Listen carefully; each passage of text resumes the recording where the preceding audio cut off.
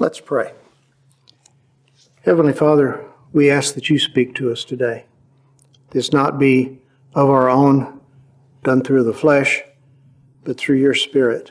Talk to us of your ways. Within our Lord Yeshua, we pray. Amen.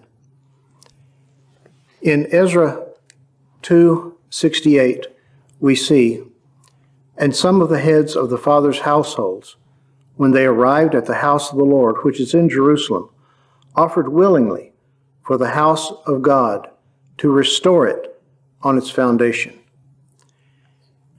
We at this time in this country, in this world, the foundations have been torn out. They've been done away with. And we, as they, must begin to reestablish the foundations. And we've gotten away from the things that simply are the foundation of our faith. We've turned Christianity, true Christianity, into a religion. We've turned it into entertainment. We've turned it into simply a social function.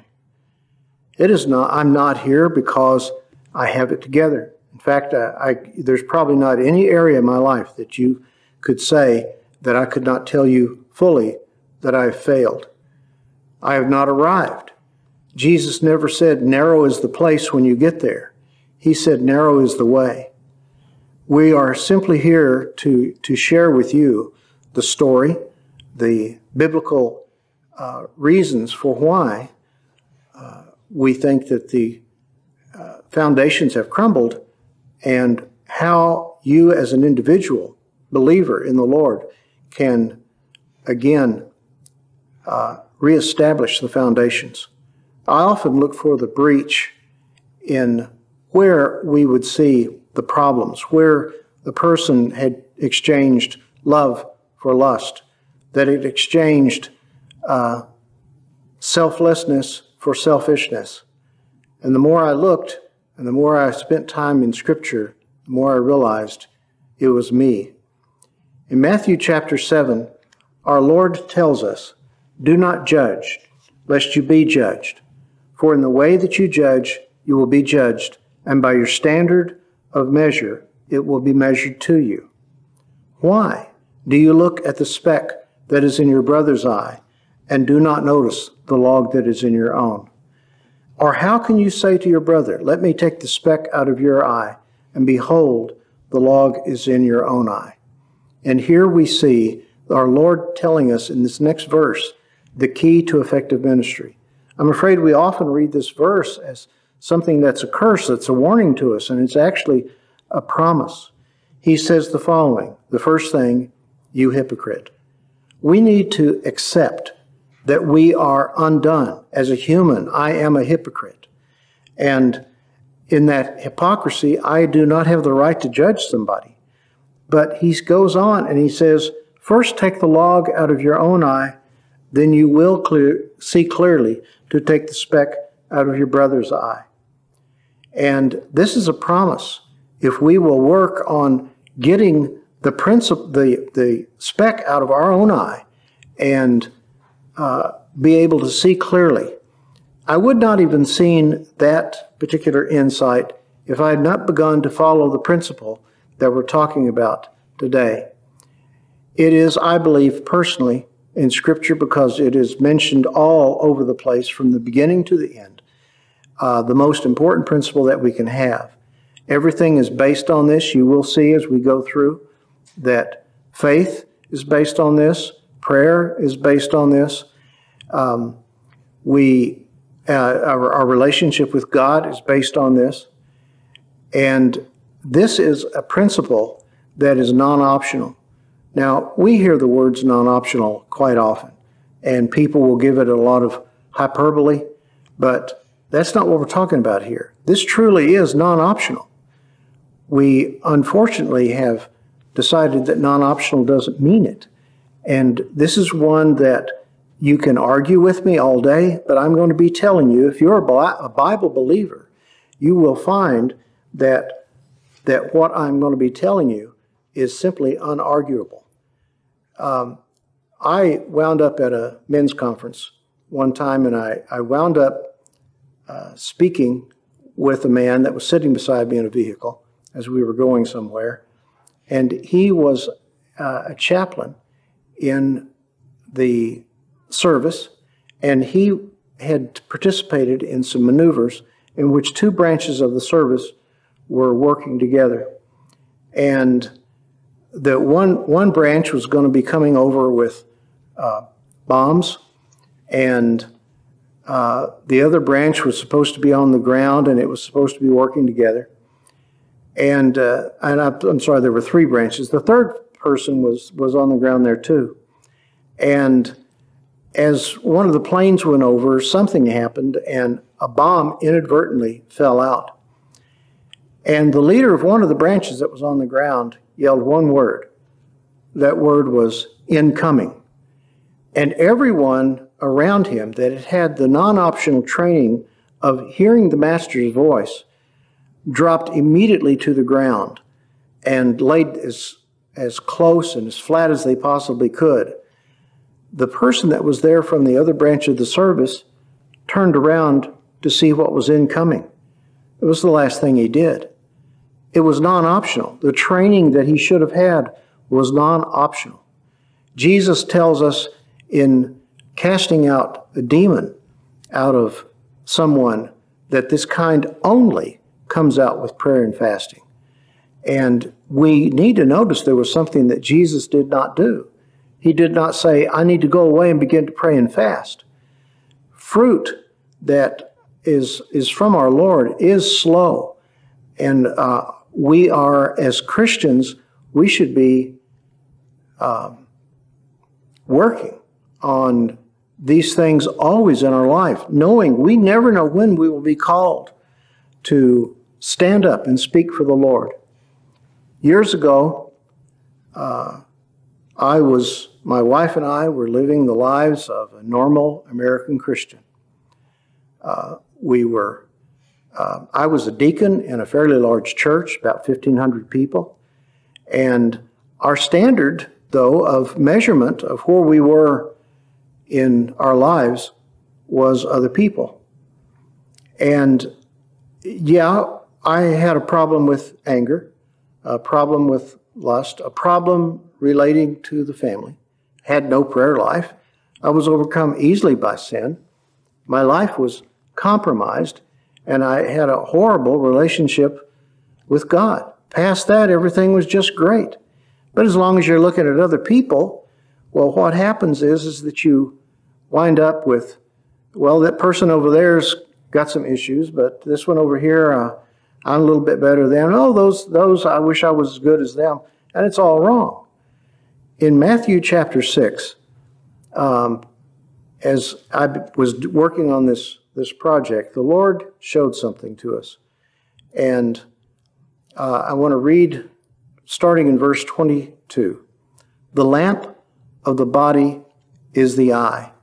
If therefore your eye is clear, King James says single, and actually the Greek says single too. Therefore your eye is clear, your whole body will be full of light. But if your eye is bad, your whole body will be full of darkness. Therefore, if the light that is in you is darkness, how great is that darkness? That is one of the scariest scriptures that you can possibly imagine. Jesus is saying to us, if your eye's clear or single, your whole body will be full of light. But if your eye is bad, it'll be full of darkness. But then he says, if the light that is in you is darkness, in other words, the things that you believe to be true are not true, how great is that darkness? The reason is because you believe things that are lies and you believe that they are true. I'm afraid that is in all of our lives. He goes on in verse 24, and this is where we want to focus the most. No one can serve two masters, for either he will hate the one and love the other, or he will hold to one and despise the other. You cannot serve God and mammon. I have looked at these verses so many times, I think, and I certainly have heard them taught this way, that these are parallels that he starts out with saying, he's saying no one can serve two masters, and for he'll hate the one and love the other. And we look at it and we've been taught, well, the second thing, he's saying the same thing, just describing it better. He'll hold to one and despise one. But that's not the way it puts it. Let's look again here. No one can serve two masters. The focus here is on ineffective service. You can't serve two masters. If you're trying to do that, one is going to be missing out somehow. A master is an absolute authority, and equal authorities will never have the same goals. There are individuals, and as individuals, they're going to come up with something that there's going to be strife there. God is one authority, is a master, and Mammon is another authority, is a master.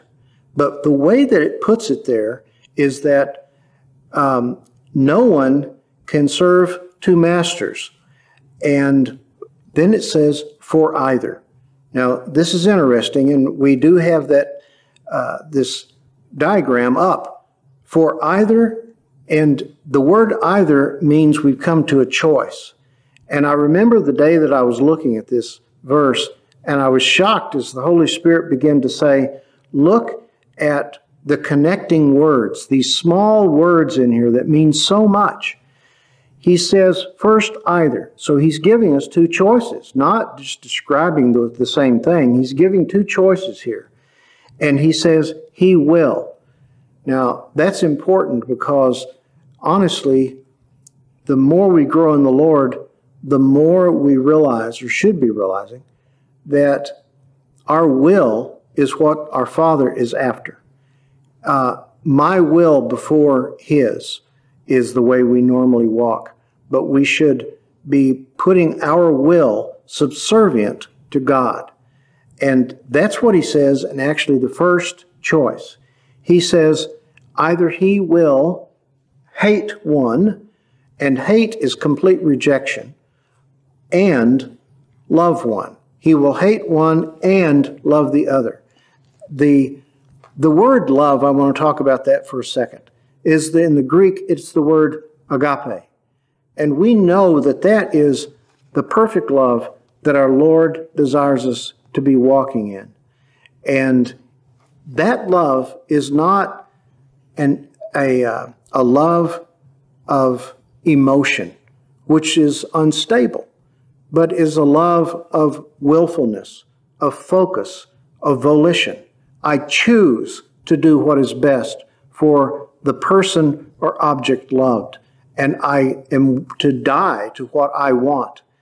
And it's interesting in the Greek that we if you look up love, that's what you find out.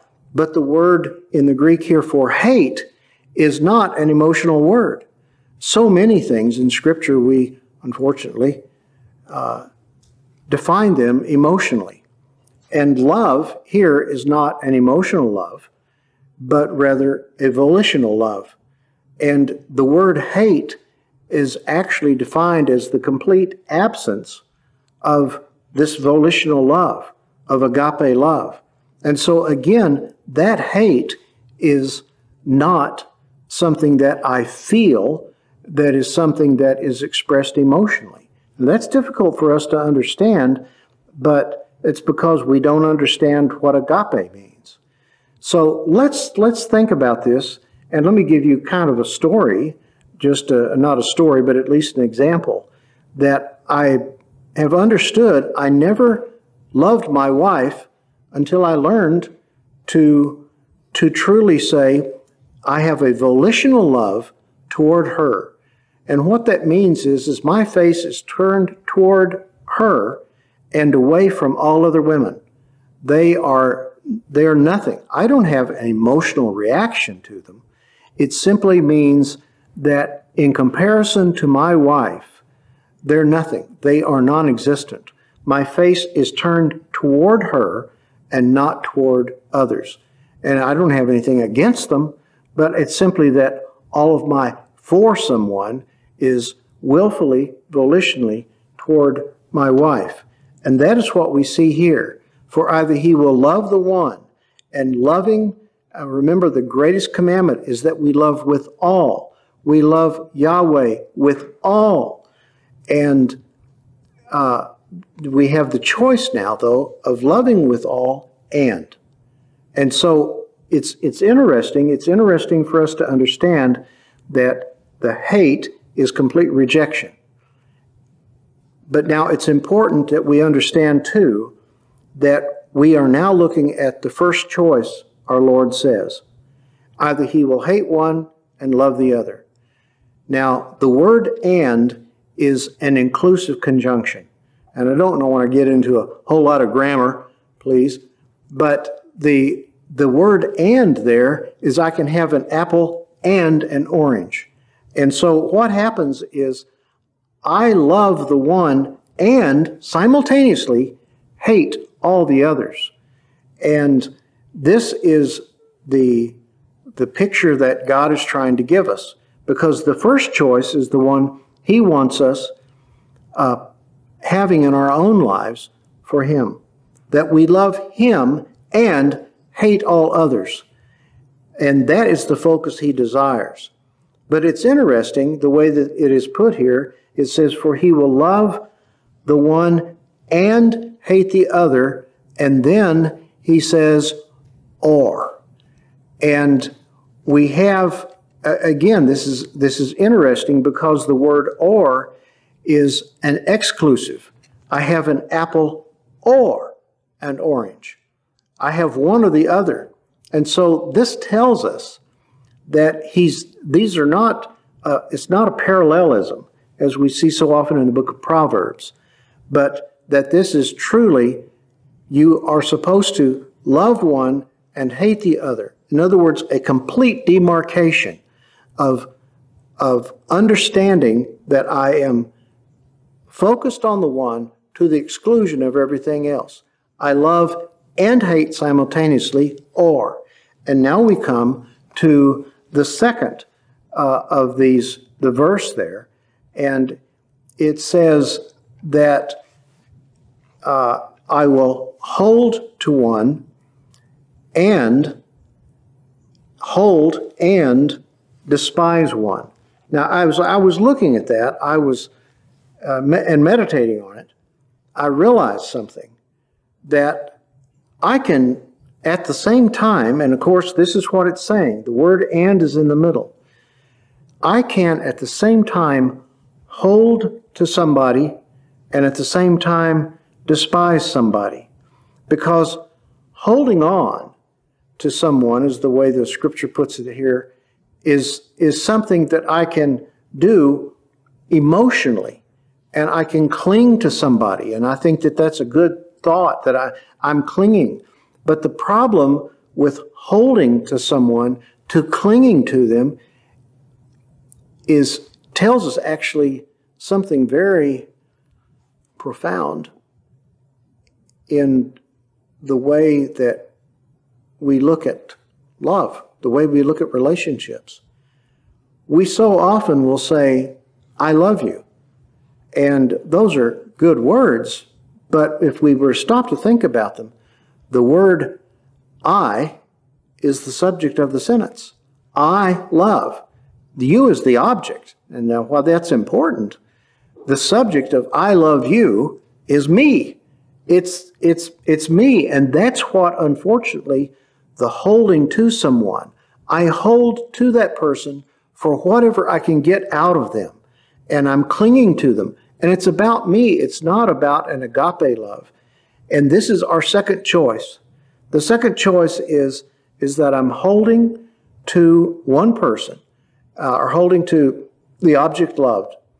And it is a focus on what I want, what I can get out of them.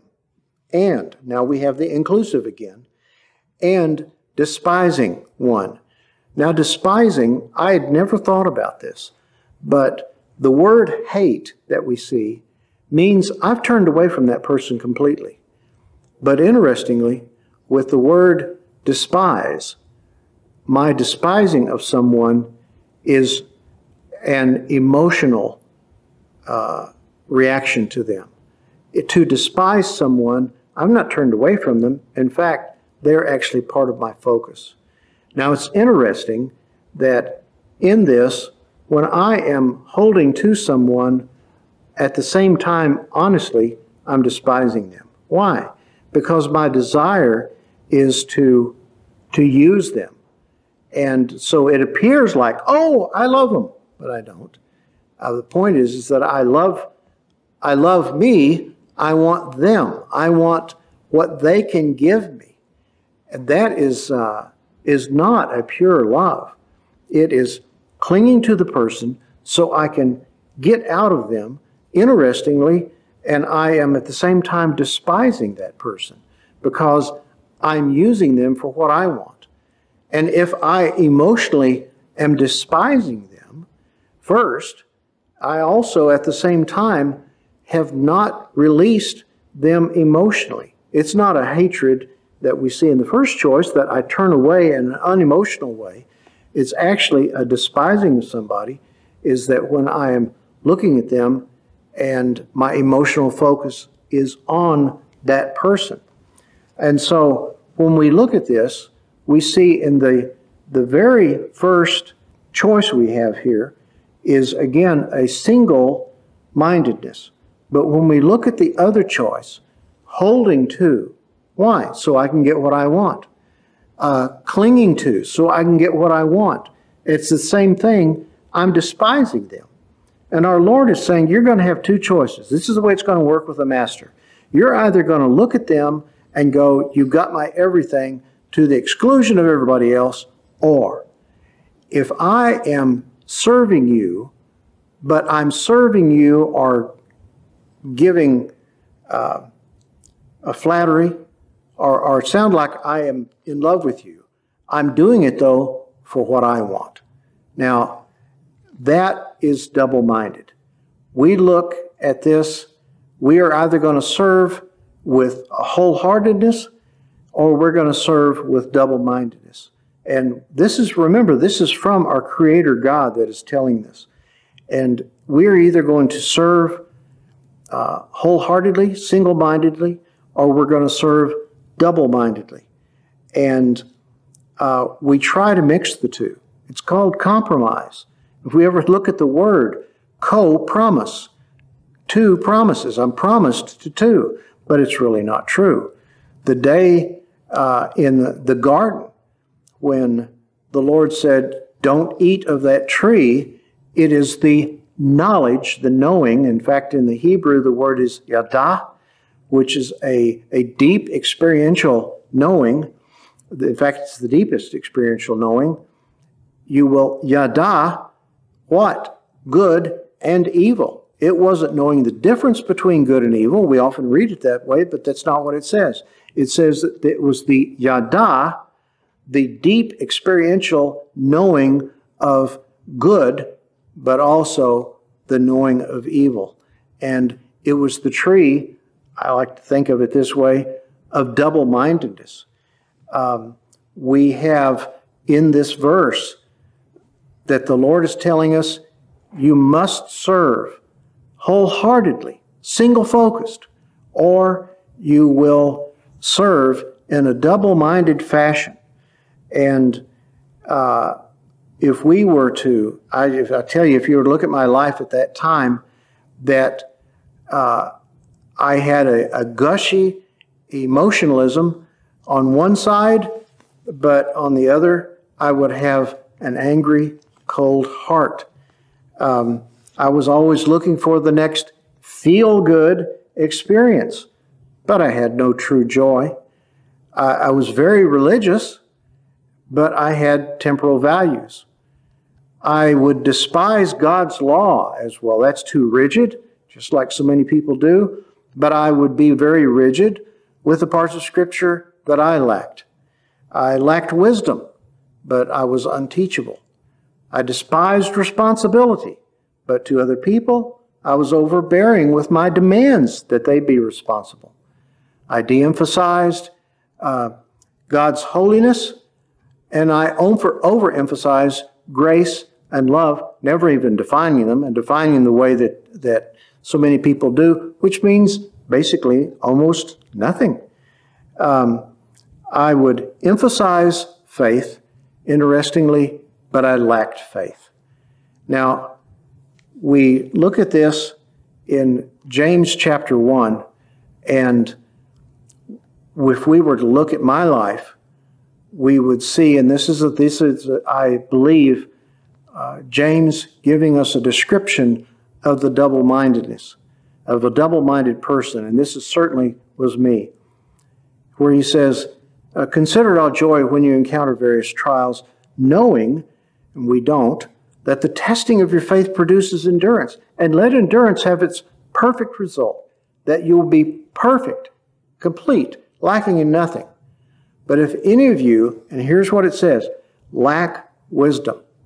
If any of you lack wisdom, let him ask of God, who gives generously and without reproach to all men, but let him ask in faith. I lacked wisdom and I lacked faith, but let him ask in faith without any doubting. For the one who doubts is like the surf of the sea, driven and tossed by the wind. I had doubts about God's ways, his willingness to bless and be in my life, and my life was driven by temporal wants. It was driven and tossed by worries. I had desires, but no true expectations from God.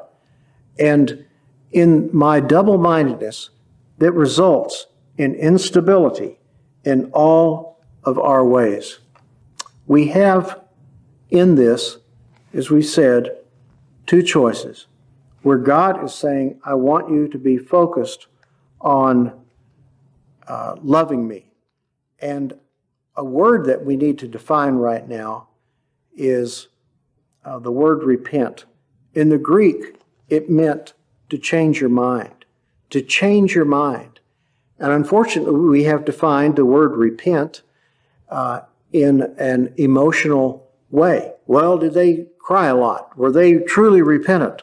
And I understand what you mean by that, but we've begun to say that's what repentance in the Scripture means. It's not. To repent means to change your mind, to change your mind as literally as a way of life. We have a one-pronged gospel. Repent, repent, repent. Now, that should be, but it's not the emotional response, and I think probably everybody here has thought in different ways of working that up. How can I work up repentance? Working up that I've got enough emotional response. Well, it's not what you're supposed to be doing. We're supposed to be changing our mind.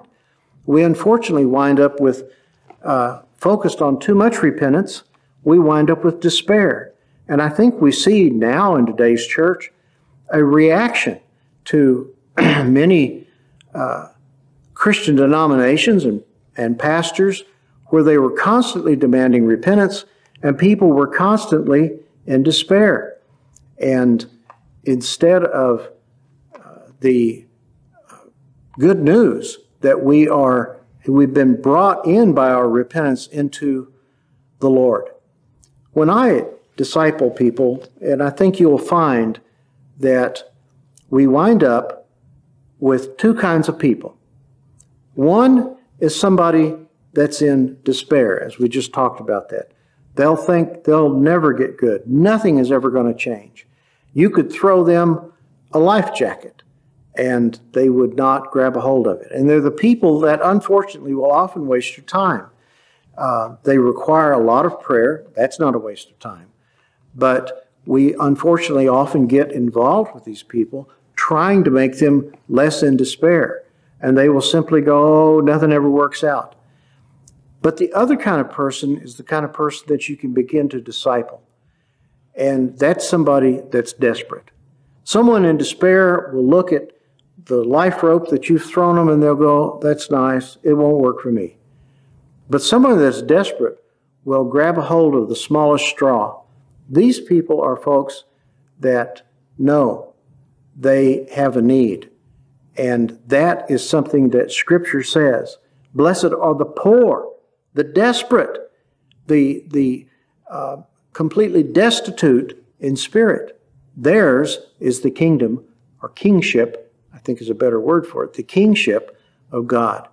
God is able to rule over somebody that is desperate, that understands that their life needs to become and strengthened by God. Okay? So the problem we see is the problem is double-mindedness first, but the problem then is how do we become single-minded?